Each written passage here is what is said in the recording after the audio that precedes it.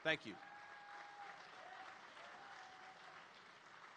Senator Vance, Kim Loeffler with Fox 5.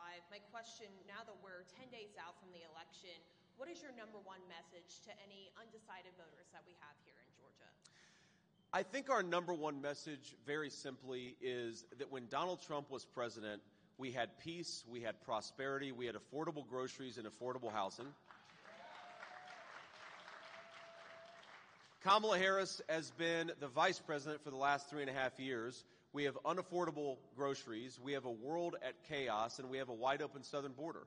So let's just compare the records of these two candidates. You don't have to agree with everything that I say or with everything that President Trump says, but who can disagree that we had rising take-home pay and a secure southern border? Wouldn't we all like to get back to that? But the only way